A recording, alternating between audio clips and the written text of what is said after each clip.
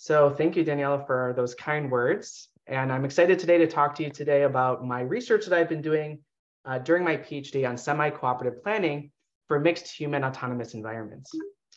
Oh, let me see if this works.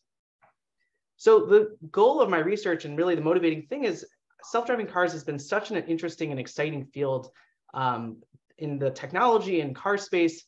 On the right are just some examples of some of the autonomous vehicles that I've encountered during my PhD while at MIT. And many car companies and technology companies are interested in this because of the many benefits that self-driving cars has to our everyday lives. So for example, from a safety perspective, autonomous vehicles can reduce the number of vehicular collisions, which lead to a surprisingly high number of deaths in America. Second is efficiency. So if we have roadways with connected and autonomous vehicles, we can think about improving the efficiency of our roads, reducing wait times and travel times on the road. And finally, we can think about how autonomous vehicles can really improve accessibility, providing driving independence to those that can no longer drive anymore, whether that is because of their age or if they are disabled.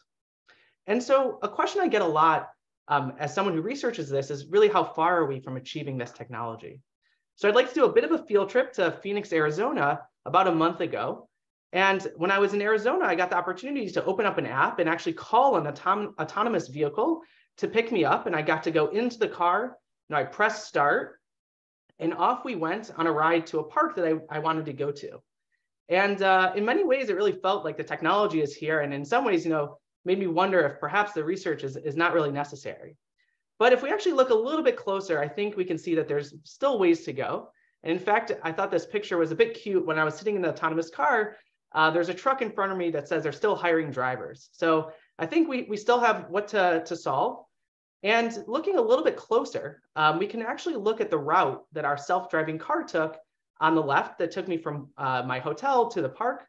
And on the right is what Google Maps would provide to just a normal human driver trying to go on the same route. And what you can actually see is that there are 3 routes that the human driver would be provided that's actually different than the route our self-driving car took.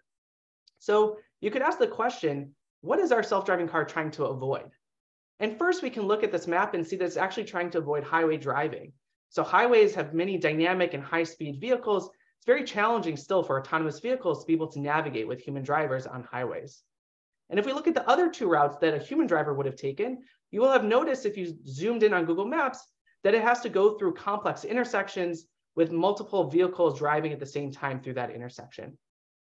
And more generally speaking, these kind of represent some of the challenges in these mixed human autonomous environments. So on the highway side, we have things like dynamic maneuvers, high-speed vehicles. We have to think about the blind spots of the vehicles around us with limited perception. And then at intersections, we have complicated coordination of multiple vehicles with conflicting goals. And then more generally speaking, we also have to think about error-prone human drivers who are going to be going very close to each other in these dangerous scenarios at intersections. And if we want to achieve this goal of autonomous vehicles on the road, we can't just tell our autonomous vehicle not to go to these scenarios. We really need our autonomy to operate safely and efficient in all these environments. So, and if you look back at the vehicles I showed you before, and you kind of looked carefully at the news, you'll notice that a lot of these companies have actually either slowed down their expectations for autonomous vehicles or even completely stopped working on self-driving cars. And more generally speaking, there's this kind of sobering effect in the community of realizing how challenging some of these everyday scenarios are when you have to do autonomy with human drivers still on the road. And so my goal throughout my PhD has been really, how do we develop autonomous systems that work with the humans in the environment? And just to give a kind of motivating example, we can imagine the challenge of trying to control an autonomous emergency vehicle while still interacting with human drivers on the road. And some of the things we have to think about is, first of all, our autonomous vehicle has to anticipate human maneuvers, and meanwhile also considering its own vehicle dynamics. So the control problem in itself is difficult, but now we have to think about how do we actually interact with the human drivers and ultimately efficiently navigate the road. And there's of course existing work in this area, and you can kind of group them into 3 buckets of research. The first are driver dynamics, where you model the velocity of the vehicles either based on the distance between vehicles or, for example, estimating them online. And the challenge here is that you have very prescribed or simple reactions of the human agents. you can't actually model that these agents are actually planning. You're just trying to avoid the other vehicles without really considering that they themselves are planning on the road. On the other kind of extreme of that are multi-agent planning areas, where you do explicitly consider the fact that the other agents on the road are planning, but you're typically limited to either thinking that all the vehicles are cooperative, so for example, on a team of vehicles that you're controlling, or the other extreme where you have fully competitive racing game theoretic algorithms that assume that you're optimizing a zero-sum game. And then finally, and perhaps the most readily used today, are these database prediction methods that utilize a lot of the cutting edge in neural networks, where the idea is that you train your network on driver data, and then when you actually deploy your autonomous vehicle, you observe the positions of the vehicles and try and predict forward their trajectories. And the challenge here is that while they're good at doing short-term prediction, these neural network approaches typically fail at long-term behavior prediction. In addition, this prediction is very isolated from the autonomous planner itself. So typically your autonomy just takes as given that these are the future trajectories of the vehicles, and you don't get to model how the vehicles are actually going to react to your own actions in the world. And so at a high level, what I've been trying to do in my PhD is to go away from this model of black box modeling of the agents and predicting their velocities, and then just trying to avoid colliding with other vehicles, and thinking a little bit more deeply about how do the agents on the road actually do their decision making, and then plan our autonomous vehicle so that they can naturally interact with those agents. And so the high level thesis of my thesis that I've been working on over the past few years is how can we actually incorporate models of human decision making into our vehicle's own autonomy. And so just to give you a high level kind of outline of what I'll be talking about today is I'll start off by giving you some background on this concept social value orientation that we utilize in the remainder of the talk. And then I'll walk you through 4 different algorithms and 4 different problem domains that I've been looking at in developing algorithms so that we can have more semi-cooperative planning. And I'll be focusing primarily on algorithms. So I'll be trying to walk you through these algorithms, but along the way, I'll also be talking a bit about the systems that I've developed during my PhD to help enable us to evaluate and deploy these algorithms. In addition, some experimentation that we've done with these algorithms to better understand how they actually work when we are deploying them in different populations of humans. So I'll start off with some background on social value orientation. And the idea here is if we want to understand how humans make decisions, we can actually look towards the social psychology community to better understand humans. And one of the common observations that scientists have found is that humans actually act very cooperatively. So unlike more economic models where agents just are self-rational and self-interested, humans are actually quite cooperative. And psychologists have actually demonstrated this in laboratory settings where you give participants money and you ask them, how much of that money do you want to give to yourself versus how much of that money do you want to give to others? And by doing so, you can actually plot on the x-axis, for example, how much of that reward they take for themselves and how much reward they take for others. And if you plot each participant on this plot, what you can find is that there's a distribution of personalities or different SVOs for each individual that ranges from egoistic people that only care about getting reward for themselves and other agents that are more pro-social who would like to split the reward with others. And this ring is called the social value orientation ring. And this has actually been utilized for driving scenarios. So for example, if you think of the social value orientation as some angle theta I, which is corresponding to each participant on your road, you can then model a utility function for each of those agents that they're optimizing. That's a combination of their own reward Ri and Rj, which is the reward of the other agents on the road, modulated by this theta I, which is the SVO of each individual on the road, to create this utility function Vi.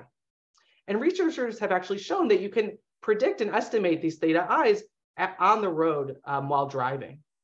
And so now with this perspective that each participant on the road has some SVO theta I, we like to consider how can we actually deploy this on our cars and use this to solve some problems, some challenges that still remain in the autonomous field.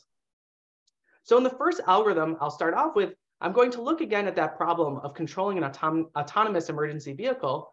And specifically, our goal is to come up with an algorithm that can generate control inputs for our ambulance along the road as it's traversing and navigating traffic with human drivers on the road. And we'll start off with how you would typically kind of do this type of optimization where you would generate or formulate some agent-specific reward.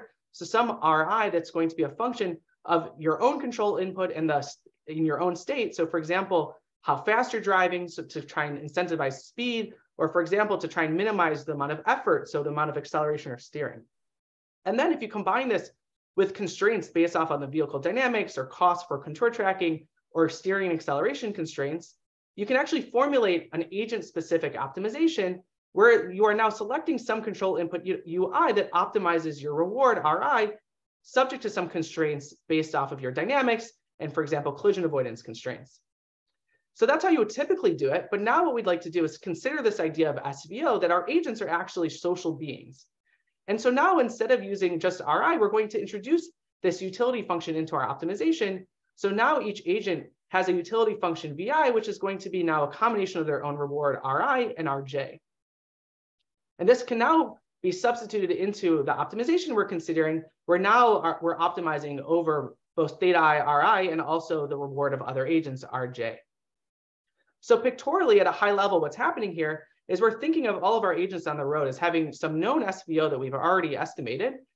And now what we'd like to do is consider the fact that each of the agents have some utility function that's going to be based off of their SVO and also the rewards, their own self-reward and the reward of the other agents. Now, one limitation of this kind of model is that we aren't able to actually model the heterogeneity between vehicles. What we'd like to be able to do is be able to model the fact that some agents, for example, might be more cooperative to our ambulance than, for example, the other vehicles on the road. So the first thing we did was introduce this idea of a pairwise SVO. And the idea here is that instead of just having one personality, each vehicle is going to have a theta IJ that represents their pairwise level of cooperation between themselves and the other vehicles on the road.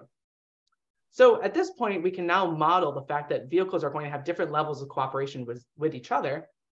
But the next challenge is that we actually have to generate stable control inputs for our autonomous vehicle.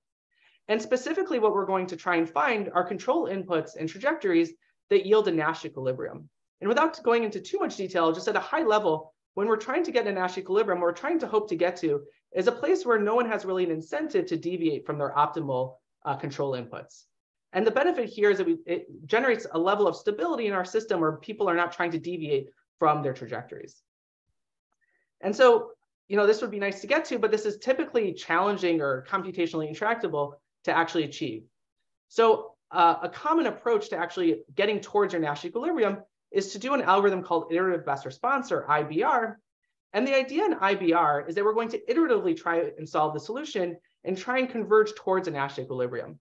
And so the way iterative best response works is that in the first round, we're going to consider the optimization for the first agent, fixing the control inputs of the other agents, and then selecting its own control input based on the optimization. And once it obtains its control input, repeat this for the other agents on the road. And this constitutes one round of iterative best response. We then update this and keep on this process for the next round of iterative best response, where each agent is selecting their best response by fixing the other control inputs and selecting their own optimal control input. And the idea here is that if you repeat this enough times, you'll end up converging towards the Nash equilibrium where everyone's control inputs are going to be their optimum stable solution. Now, there's no theoretical guarantees that you'll actually get to the Nash equilibrium, but typically and empirically, what we'll show later on in a future slide is we do typically converge towards a Nash equilibrium. So one of the limitations, though, with iterative best response is that we get very little cooperation, or it's very limited cooperations in the solutions if we just run vanilla iterative best response. So just to kind of highlight that, what we would like to be able to get to are solutions where, for example, the blue vehicle might slow down because it's a cooperative agent to let the ambulance go in front of it. So I'll call this kind of the global optimum that we'd like to get to. However, because by design, iterative best response controls the control, it fixes the control inputs of the other agents, it will actually never consider the fact that the ambulance might speed up. And instead, it will always find itself converging to a local optimum where it just speeds up. But we know that now with this perspective that vehicles are semi-cooperative, we should create an algorithm that actually gets these more global optimum where everyone is happier, but still getting highly efficient solutions. And so the way we do this is we introduce this new concept of a neighborhood of shared control, where behind the vehicles when they're running best response, they get to actually select also the control inputs of the other agents when they're selecting their own optimal control inputs. And the idea there is that you're biasing the solutions towards these more cooperative maneuvers where you can imagine the scenario where the other vehicle is also cooperating. Now, we don't want to do this throughout all of iterative best response. So what we do is we start off in the initial rounds of IBR with a neighborhood of vehicles behind the agents. And then as IBR proceeds, during the subsequent rounds of IBR, we shrink that neighborhood of control down to no other vehicles. So we get back to vanilla iterative best response and get converged towards those Nash equilibrium. So this is so you get these more cooperative maneuvers that are globally optimum. So now what we can do is actually go and deploy this algorithm in simulation. So here what I'm showing you is a simulation where we have different densities of traffic. So here we have low density traffic, and later we'll have higher density traffic. And we can also vary the personalities. So here the colors correspond to whether they're egoistic, so red vehicles, or more pro-social, like the magenta or blue agents. So the first question we want to ask is, are we actually converging to Nash equilibrium? And what we can do is actually plot the change in the control inputs during subsequent rounds of iterative best response. And what I'm plotting here on the y-axis is the change in control inputs as iterative best response proceeds. And you can see that we're converging to a point where the control inputs are not changing in subsequent rounds of iterative best response, suggesting that we're converging to a Nash equilibrium. So now that we know that the algorithm kind of works how we'd like it to work, the next question is to kind of ask a more experimental question, which is, how does the population or the personalities of the population impact our algorithm? So what we can do is actually rerun simulations with different SVOs of the agents. So you can see at the bottom, we have a fully egoistic population. And on the top, we have a more altruistic population. And on the right, what I'm doing is plotting how much further did the ambulance do given the population that was driving around.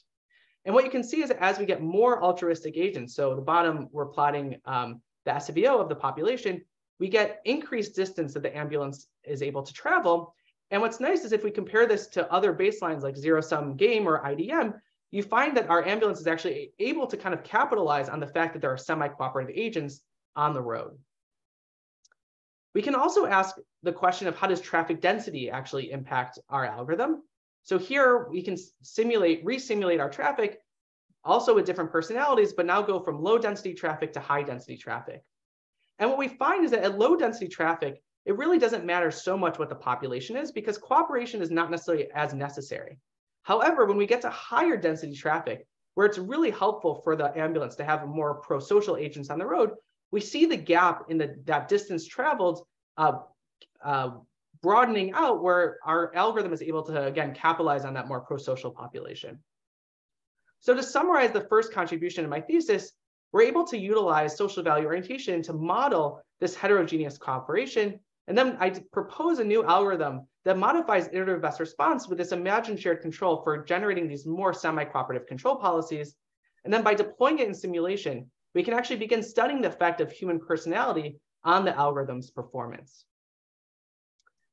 So next, I'd like to move on to another kind of scenario you might find on a highway driving scenario, which is one of visibility-aware planning. And the idea here is we want to be able to consider the fact that human drivers on the road are going to have blind spots. And the reason we care about that is that these blind spots in areas of limited visibility can be actually very dangerous scenarios, where even normal human drivers might actually collide into us just because they don't know we even exist. So the goal of this work is how can we actually generate autonomous trajectories that can proactively prevent these accidents by actually considering these blind spots. And this is actually not obvious how you do this. First of all, you can't just completely avoid blind spots. So you don't want to tell your autonomous vehicle, never go into blind spots because you won't be able to really drive on a highway. And second, it's not obvious how you can consider the fact that these human drivers are not just losing sight of you and then forget about you, that they're actually maintaining some memory of the autonomous vehicle, even as it goes through the blind spot. And so we can look towards first, how would you normally do trajectory optimization with an autonomous vehicle? So one popular approach is called FailureNet frame trajectory optimization, where you first start by parameterizing your trajectories based off of some center line that you'd like to track. And you parameterize it based off of the lateral and longitudinal deviations off of that center line. And then what you can do is sample candidate trajectories by varying the terminal conditions of those trajectories. So for example, the final speed or lateral deviation off of that center line. And then third, we compute some vehicle comfort costs based off of the square jerk or the amount of time taken to traverse that trajectory. And by doing so, we formulate some baseline costs that allows us to score these candidate trajectories and select our minimum cost trajectory to provide optimal comfort to the driver. And what's nice about this type of approach is that we can do things like consider the driver comfort. We can think about collision checking during sampling and checking for kinematic feasibility. However, there's no sense of visibility for these vehicles about the blind spots or thinking about visibility when coming up with these trajectories. So the approach that I've been working on and presented in this work is the idea of modeling the underlying ADO or human vehicle's uncertainty of the ego vehicle, and then adding that as an explicit cost during trajectory optimization. And so how this works is we're going to model the blind spots of the vehicle and the estimation of the human driver using an extended common filter. And the idea here is that we're going to assume that the lead vehicle is taking some measurements yj of our autonomous vehicle and producing some estimate xi hat j of the autonomous vehicle's position. And while an ECAF might not be perfectly the model of how the lead vehicle is doing their estimation, it's a pretty good model for thinking about human brains because it's been shown that humans themselves have some Bayesian update that they're performing. And when we think about roads that also have autonomous vehicles, they themselves actually might be explicitly using an extended common filter. And so now that we have a model for how the human driver is actually formulating its estimates of the autonomous vehicle, we can actually use the common update equations to compute the dynamics of the estimate covariance along the candidate trajectories. So here pictorially, we're just showing that estimate covariance along various points along the trajectory.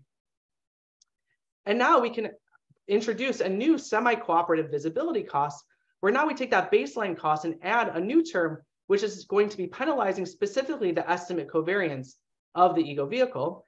And we weight that cost by some visibility cost weight that allows us to design algorithms that vary how much should it consider the visibility cost of the other vehicle.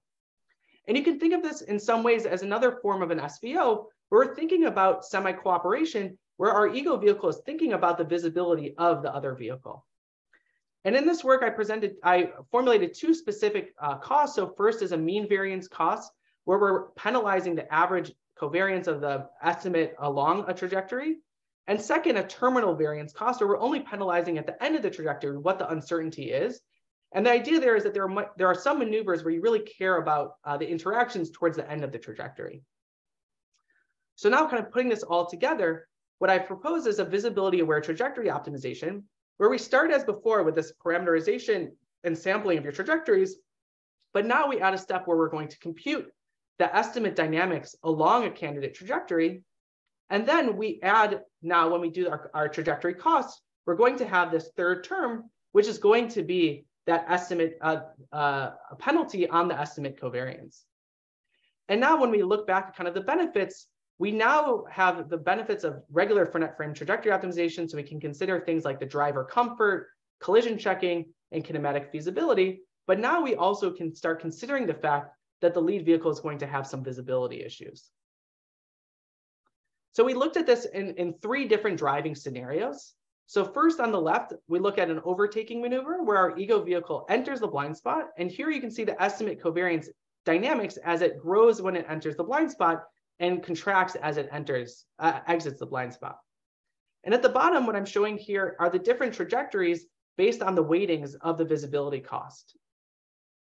So we can actually vary how much it considers that visibility. Likewise, we also look at a braking scenario. So here the vehicle is braking while entering into a blind spot. And here it can try and minimize its visibility by either slowing down or trying to deviate from that trajectory. And on the bottom, I'm just showing different trajectories based on the weighting, that KM of the visibility cost. And you can see at lower levels of that visibility cost, the vehicle is just slowing down so that it can minimize the uncertainty as it enters the blind spot. And at higher weightings, it's actually deviating laterally off of the center line. And this is kind of a design choice. So you can decide how much should you be thinking about visibility as you're generating your trajectories. And then finally, we also applied this to the example of approaching an intersection that's occluded by some scenery or some bushes. And you're thinking about cross traffic and making sure that you're visible to cross traffic. And likewise here, you can use the visibility aware trajectory generator to generate trajectories that are going to maximize its visibility as it approaches the intersection. So to summarize, the second algorithmic contribution is a visibility aware trajectory optimization framework that starts by generating these candidate feasible trajectories, computing that estimate covariance along each candidate trajectory, and then for each of those trajectories, computing a visibility cost, and then finally selecting a minimum cost trajectory to actually execute on the road. So far, up until this point, what I've shown you is some of my work on trying to introduce semi-cooperation in the setting of highway driving. But next, I'd like to think a little bit more about complex intersections and how we can also think about semi-cooperation and understanding these difficult mixed human and autonomous settings. So going back to kind of that day in Phoenix, we have these complex intersections that we'd like to be able to control and manage. And one popular approach is to take your intersection and actually put an intelligent intersection manager at your intersection.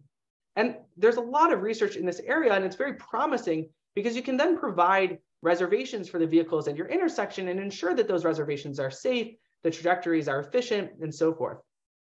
However, even though there's been a lot of research in this area, one of the limitations in these mixed human autonomous settings is that they typically assume that all the traffic participants are autonomous. And as we said, we want to be able to deploy these cars in environments where there are still human drivers. And so when thinking about how we could perhaps manage a mixed autonomous and human intersection, some of the challenges that arise are first, that we may have limited communication with the human drivers. So whereas the autonomous vehicles might be communicating with our intersection manager about where they're turning, human drivers may not communicate where they're actually turning at the intersection. And second, and maybe more fundamentally, we also want to think about generating optimizations that are actually socially compliant. So if we come back with reservations for these vehicles through our intersection, we want to make sure that the human drivers actually accept our optimizations that we return to them. And so we can think now back to kind of this idea of SVO and think about how do human drivers actually drive at intersections. So here on the left is an example of this white truck that's just going to egoistically cut into the line to traffic, only really thinking about itself as it enters an intersection. And conversely, we have some agents who are going to approach the intersection and actually stop and actually take some hit of a wait time to let somebody else go before it, acting a little bit more pro-socially. So when we think about actually considering how we control an intersection, we can think about intersection management as actually some type of social dilemma where we have some agents in our system that are going to be more pro-social and be willing to let other people go before them, whereas other agents in our system are going to be more egoistic or individualistic, where they really only care about themselves and their wait time at the intersection. So now going back to kind of our problem formulation, we're going to now assume that we're going to have vehicles that are approaching our intersection, but now we also we assume that we know their SVO, observing them outside of the intersection as they approach the intersection. And now the goal of our intersection manager is to return spatial and temporal reservations through our intersection, so a reservation window for each of the agents.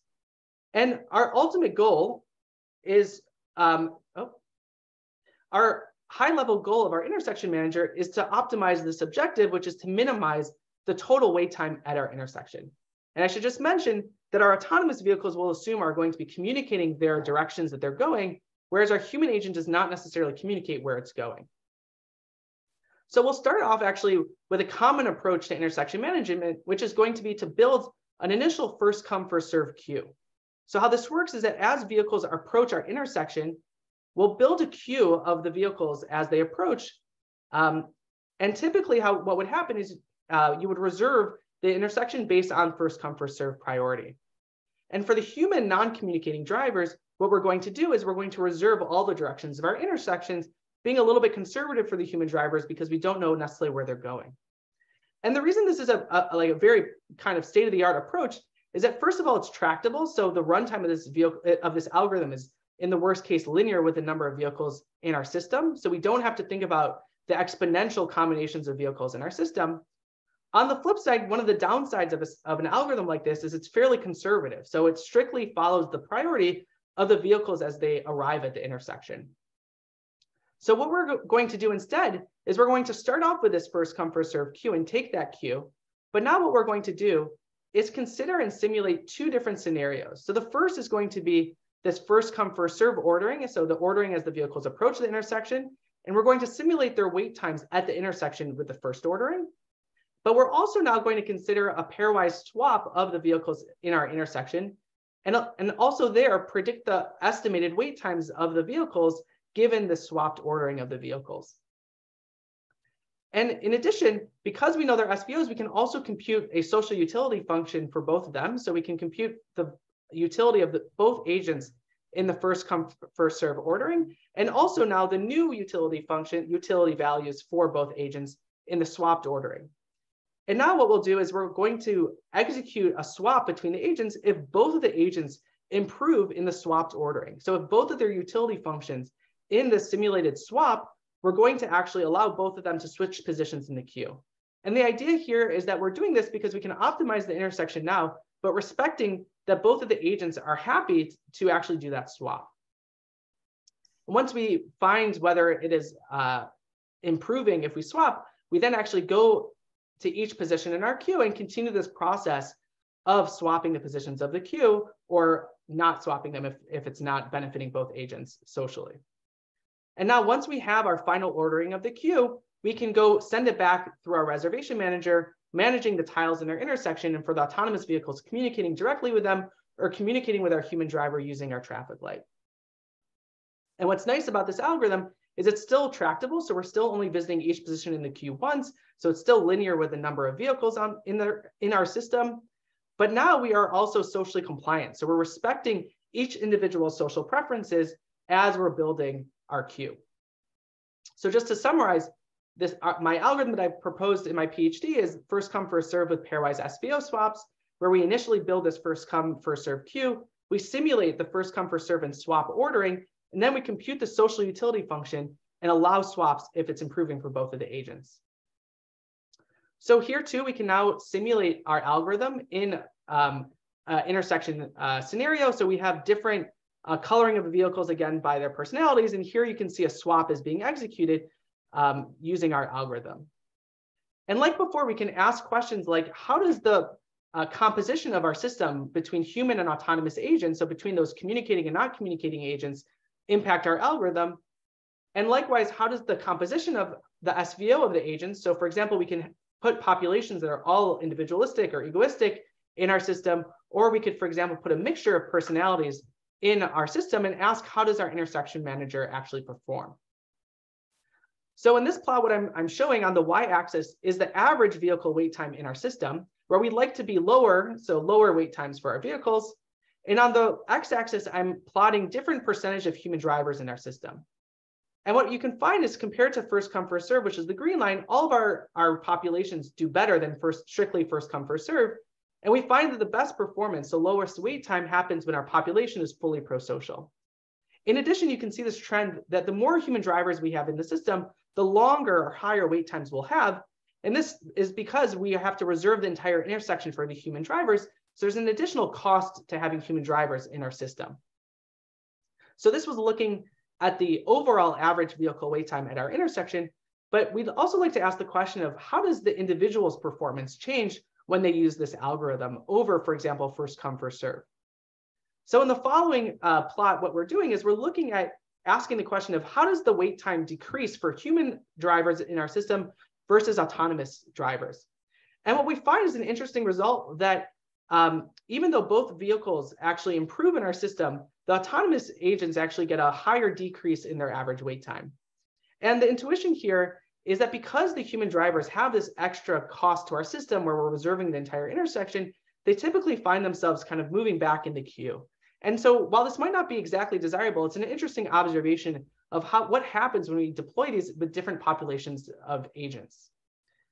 Similarly, we can ask a similar question with different personalities. So we can look at a population where we have a mixture of individualistic and pro-social agents and ask, how does their wait time change when we use our algorithm compared to first come, first serve?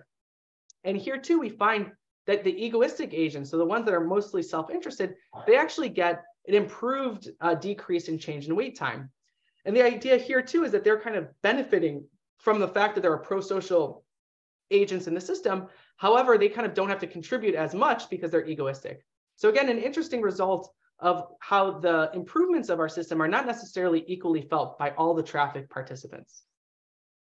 So to summarize, what I've shown in this contribution is how we can actually utilize this concept of social value orientation and incorporate this into how we actively manage intersections with mixed human and autonomous vehicles. And I propose an algorithm called first come, first serve with pairwise SVO swapping that's both tractable and yet still accounts for the fact that humans are willing to help and the mixed communication you find in these mixed environments. So that was my work on socially compliant intersections.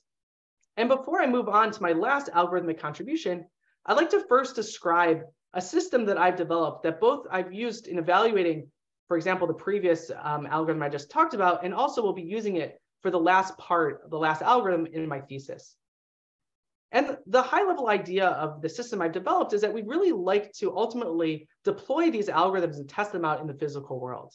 But there are many challenges, for example, if we want to do full-scale deployment, when we're thinking about these interactive large-scale algorithms.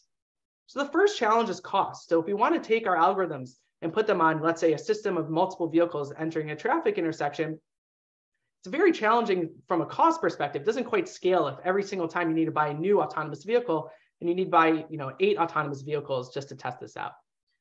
But even if you had the money, there's a second issue, which is safety. We're trying to develop these very interactive algorithms, whether that's dangerous scenarios like going into people's blind spots or high-speed highway maneuvers. It's very difficult to imagine how anyone would feel comfortable necessarily during the testing of these algorithms to just go put it on a full-scale car and put it on the road. And then finally, as I've shown, one of the things that I'm interested in doing and we'd like to be able to do when we develop these algorithms is to be able to experiment and better understand these algorithms in a more controlled research environment. So as I mentioned, kind of existing ways to evaluate autonomy in general is either full-scale vehicles where it's expensive to actually scale them and they're quite dangerous. Another approach would be to utilize simulation. And the limitation here is that you still have the sim to real gap where you're simulating the physical world. And many times these simulators are kind of they're kind of designed to work well. And we'd like to be able to see how do our algorithms actually work in the real physical world. And then finally, a popular approach that's utilized in many kind of autonomy research and tasks is to use data sets where you deploy your car and you collect data and then you evaluate your algorithm on that data. And it's good for very task-specific evaluation. However, you can't do any closed loop testing. So you can't evaluate how does my algorithm actually, how does my planner actually get evaluated and how do the agents actually react to my planner? And so what I've been working on and built is the MiniCity, which is really a scaled down research environment where we can actually deploy physical cars or scaled physical cars in the real world while deploying our interactive algorithms. So to give you a little introduction to the MiniCity, it's made out of scaled physical city environments. So we have the rubber roads, we have grass, we have scaled houses to give realistic scenery. We have our traffic lights that we can deploy. And then we also have motion capture, which provides both ground truth evaluations so we can actually evaluate our algorithms. And also we can simulate the GPS that you would find in the real world. And very importantly, we wanted to have vehicles that actually are similar to what you find in a full-scale car. So we made sure to actually integrate it with the kind of sensors you find on an autonomous vehicle. So for example, we put LiDAR on our cars, we have onboard GPU, speed controllers, IMU, and stereo cameras that we have on our vehicles. In addition, importantly, we also deploy a full autonomy stack. So we have things like collision avoidance, object detection, we do high-level routing and trajectory planning, intersection navigation, so we can actually deploy a full vehicle in the presence of other agents. And now we can go back to an algorithm like the one I just described, our socially compliant intersection manager, and we can go and actually deploy them on our traffic lights in the MiniCity and actually explore how do these algorithms work when we now have real vehicles that are kind of interacting with our system. And what you can see here under the hood is the reservations that are being generated for our vehicles while they're driving live in the MiniCity. And we can repeat actually many of the kind of evaluations we also did in simulation. So for example, on the right is just a plot where we're plotting also here the throughput through our intersection and how it varies based on the personalities of our vehicles or whether they're communicating or not. But we felt that that wasn't quite enough. We're thinking about these human interactive algorithms, and we really would like to bring humans also into the MiniCity. So what we can do is actually place a first-person view camera in the driver's seat of our autonomous vehicles, and then provide a user with goggles where they can actually see from the perspective of the car and also control the driving of the vehicle. And then we can actually bring humans into the MiniCity and drive the car as if they're sitting there interacting with our intelligent traffic lights, interacting with other autonomous vehicles. So just to demonstrate, for example, how you could actually use this, we utilize this kind of platform to consider a slight modification on our intersection manager, where now we're not just providing reservations to our cars, but we're actually going to actively take over control of our vehicles when they're inside the intersection. But one of the challenges, if we really want users to be okay with this, there are a lot of different settings and parameters of our algorithm that could be varied, and we'd like to understand how it should be. So for example, you could vary, it's not clear whether you should take over control of the car right when it enters the intersection, or for example, further out as it approaches the intersection or even closer. And likewise, how should the autonomy actually take over? So for example, should the autonomy take over by a human activated switch that they press, or should it happen just automatically once they approach the intersection? But now that we have a physical platform, we can actually bring a user into the MiniCity and have them drive one of these cars utilizing this algorithm. So you can see outside of the intersection, he's driving the car. And then as he gets into the intersection, his hands come up and autonomy takes over. And now we can actually probe our user and ask them, how did you actually prefer the algorithm? Did you like it when we had the takeover happen farther away from the intersection, right when you enter the intersection, or do you want it automatic or user initiated? But once we built this platform, we thought, how else can we actually utilize the MiniCity as an evaluation platform? And we can actually think more generally speaking about how we can use our scaled MiniCity to evaluate your autonomy. So for example, imagine you're trying to consider two different state-of-the-art object detectors. So for example, let's say you're trying to choose between stereo RCNN, which is a camera-based algorithm, or Pixar, which is a LiDAR-based algorithm. Now we can actually go and deploy them on our vehicles in the MiniCity.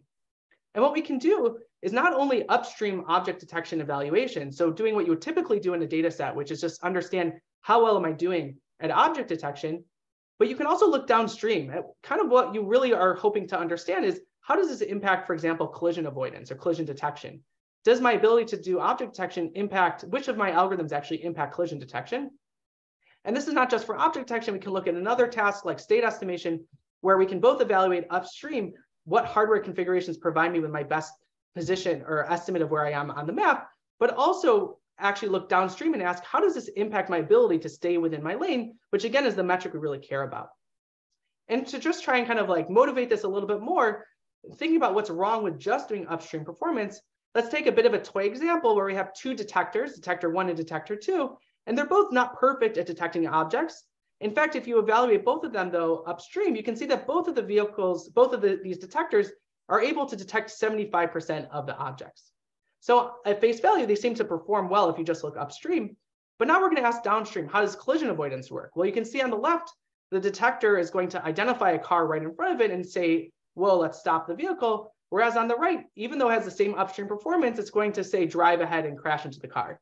But you can actually capture this if you can actually evaluate downstream how your planner reacts to the upstream task. And so now with the MiniCity, we can actually go and deploy these algorithms and both evaluate upstream performance and downstream performance. So we can deploy Pixar in the MiniCity, stereo RCNN, and even compare it to ground truth bounding boxes.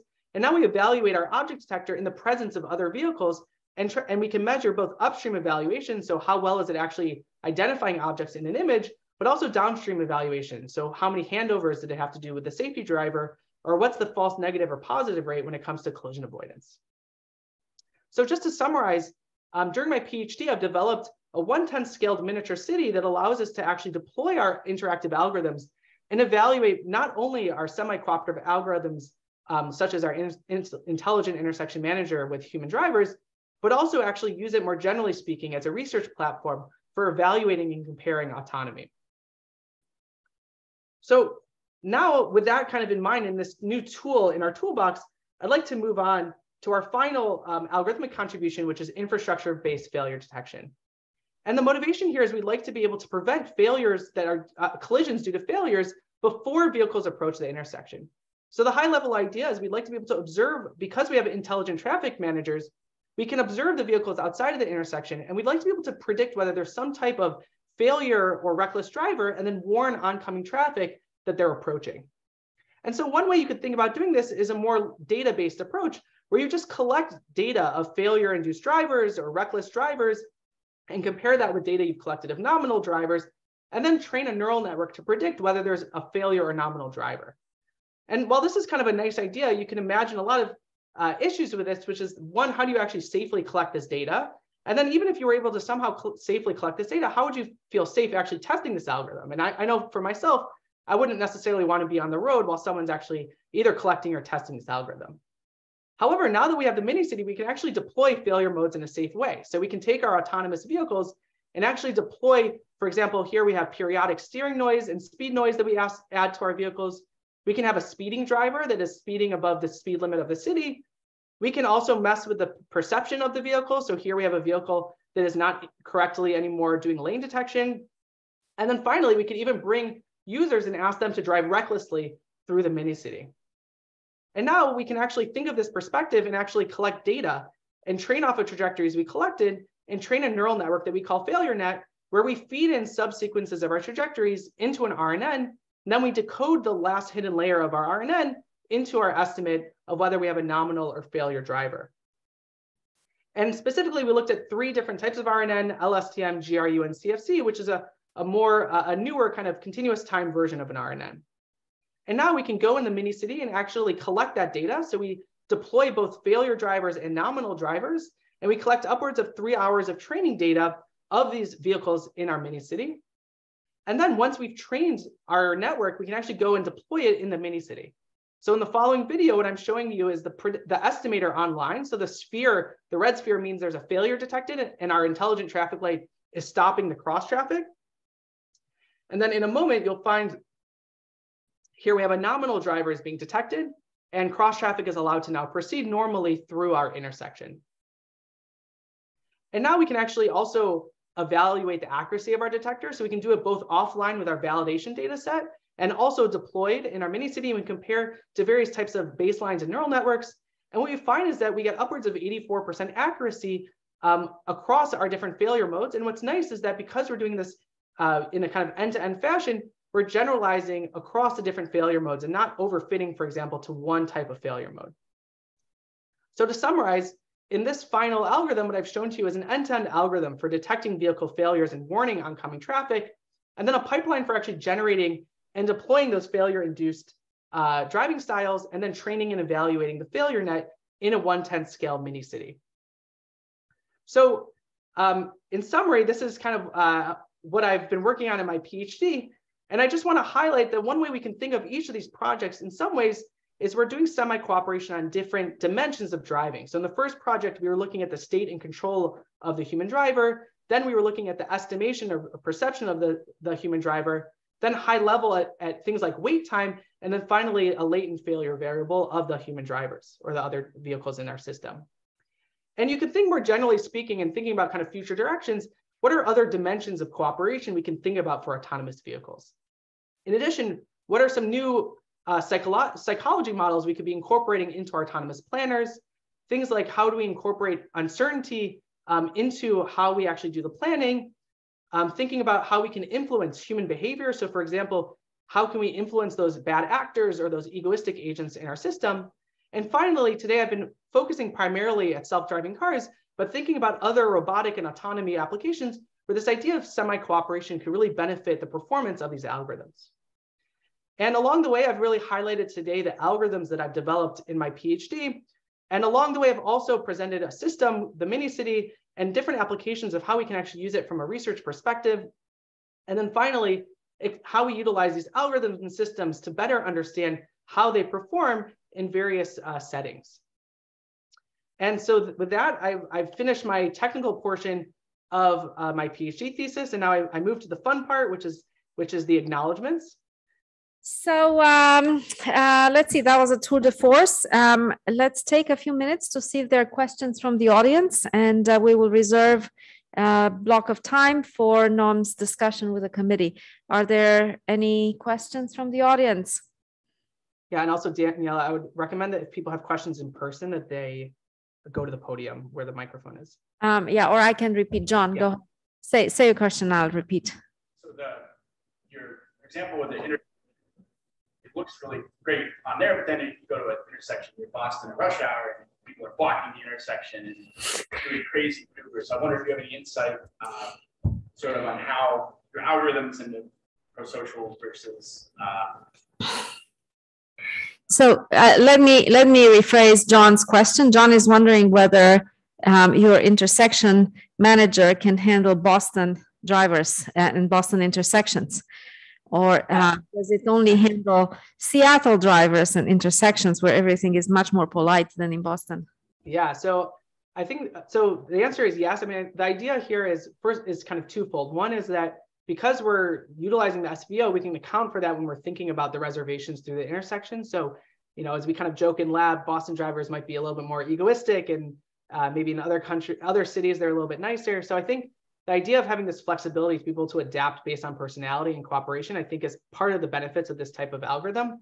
And then the second thing is that I have been looking primarily at managed intersections. So the idea is that we are providing intersections and predicting how they're going through the intersection. And I think as we think about providing reservations, I think we can account also for, you know, how compliant they are even with the reservations we give them. And there's other dimensions we should be thinking about. So all right, sounds like a good challenge. Yes. Any other question from the audience? Quick question from the audience. Go ahead. Can you take into account bicycles that might be riding on the road, electric bicycles and regular bicycles? Yeah, so I mean, it's in our system doesn't really change depending on that. I think the only difference is, I mean, if these are electrical bicycles that are even aware that the traffic light is there, I think it's a little bit of a different story. But if these are bicycles that are part of traffic, then I think we could easily integrate it. I think if we have bikes that like to go on the sidewalk and kind of ignore the lights, I think we'd have to think a little bit differently about how we consider their reservations, because we might be a little bit more careful about how they actually behave in the intersection. One question from the audience at Stata.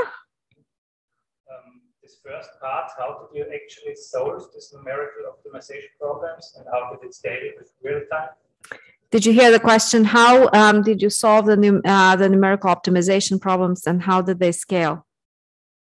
So it depends which one. So the intersection manager is designed to be very. So in the first one, in the second. Okay, yeah. So the first one, it's still a challenge. So it's depending on which portion of the shared control is happening. It's either going to vary linearly or perhaps kind of exponentially, I guess, depending on the number of vehicles. So we try and so it's not quite as fast as we would like it to be. And as far as scaling, one of the ways you can kind of limit that is both by the neighborhood of vehicles you're considering.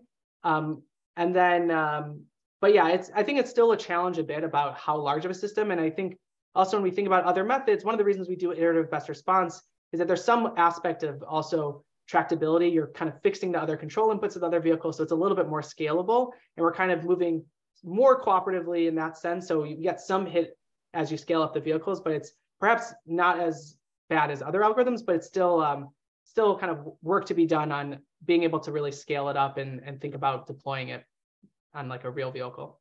Well, thank you very much. Let's thank Noam once again, and I'd like to invite everyone